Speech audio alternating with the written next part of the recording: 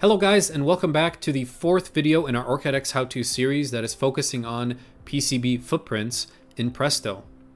In this video, what we're going to do is actually use the footprint templates in order to even more speed up our footprint generation. All right, so to create a footprint from a template, we're going to go to File, New, and Template-Based Footprint. Now, the footprint generator, or the template-based footprints, are based on IPC standards. And here in the top right, you'll see are the different IPC standards. I'm not going to go into too much detail, but you can pretty comfortably leave it at IPC B. And then on the left side here are all the different footprints which we can auto-generate based on this templating function that we have. Now, in our previous example, we created a QFN type component. And if you remember, it had 11 pins on each side, so 44 pins total, plus an EPAD in the middle. And it took us about, 15 minutes, I think, of moving some of the pins around, maybe 10 minutes. Now again, that was a demonstration. If you guys are proficient in making footprints, you can be much quicker. However, the fastest way to make a footprint, other than downloading it from one of our third-party libraries, is to use these templates. Now we're going to go through this template from top to bottom and just fill in each of these parameters here based on this little image that gives us a cheat sheet on what each parameter means. So let's just go ahead and jump in. All right, so for the footprint name, we're going to call this our QFN44 template. For NX, this is the number of pins in the X direction, which was 11, and NY is also 11. The pitch for our pins was 0.5 millimeters. And then let's see, package height is 1 millimeter. The standoff, we'll just keep that at 0.02. This is going to depend on a lot of things, but I guess in my data sheet, it does actually set it to 0.02, so that's good. The pullback, let's go ahead and leave it as the default. And then body X and body Y, so this is the size of our component, is 7 by 7 millimeters. The body underscore draft, let's see where that is, body draft. We can leave it at 7 degrees. Actually, this should be 0 because we know that this happens to be a QFN, so perfectly square edges.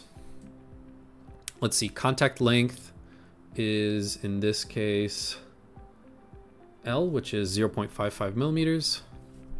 The contact width is 0.23 millimeters. Terminal height, let's leave it at 0.2 for now. Terminal round is true, we'll leave that as true. Thermal package, we'll leave that as true for now as well. The thermal X is the size of our thermal pad, which is E2 by D2, which is 5.2 millimeter.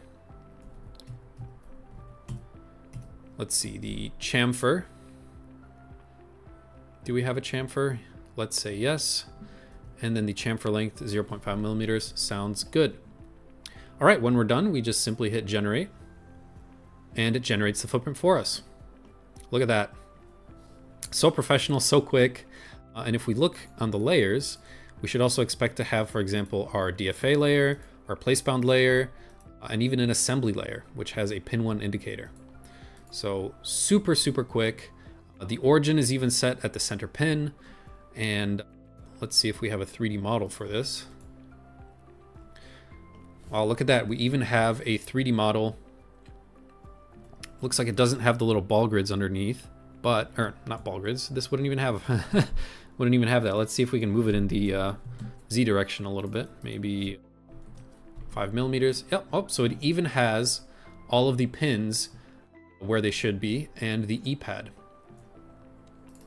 So look at that. Everything that we need for this footprint is automatically generated for us.